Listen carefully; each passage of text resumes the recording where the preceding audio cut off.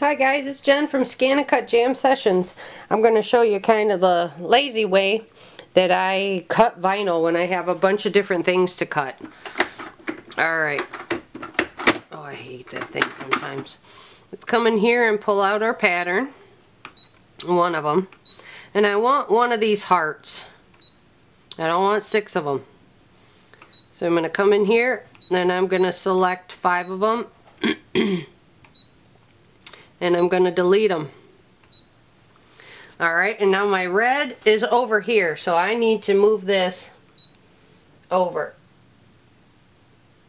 And I know I have a 6x6 or 6x4 sheet of vinyl.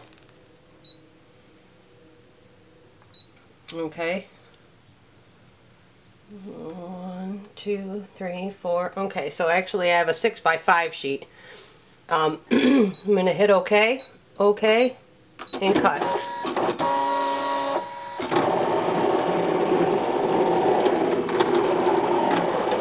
Once again, my settings for vinyl is a pressure of, I think I have it at 1.5 for this. And I know it works because I cut out 1 million of these yesterday and I only need 1 more. So there's that pattern. Okay. And I want to go home to pick the next pattern. And let's scan through here. Bottom. Nope, that's not the one I want. I need the top. Come on.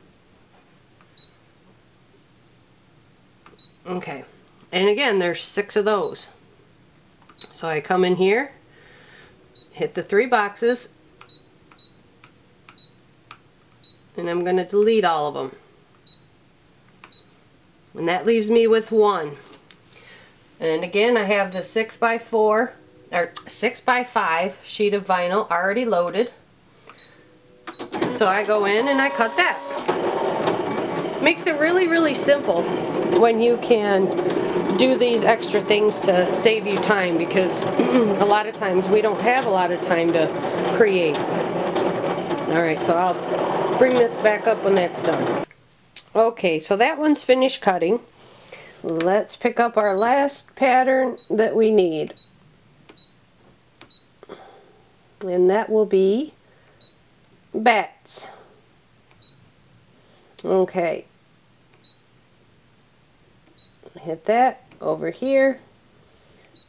1, 2. They're so close together I can't hardly. Oh. So we'll delete that one.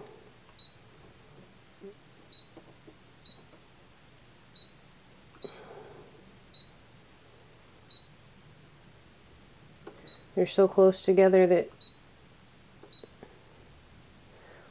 I have to keep going in and doing them. Okay, so now I have that one, but I need to relocate it down here.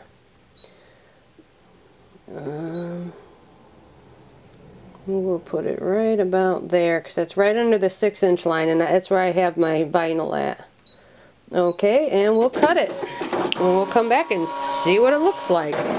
Alright, so they all cut perfectly. They're all right where they needed to be. Let's eject this. I don't know. Yep, you can see that heart's perfect. That one.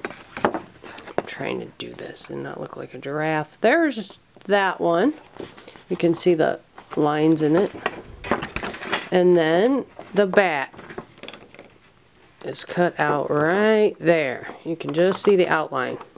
So that is how you can go about doing multiple things at one time. So you're not constantly unloading, reloading, all that stuff. Alright, thanks guys.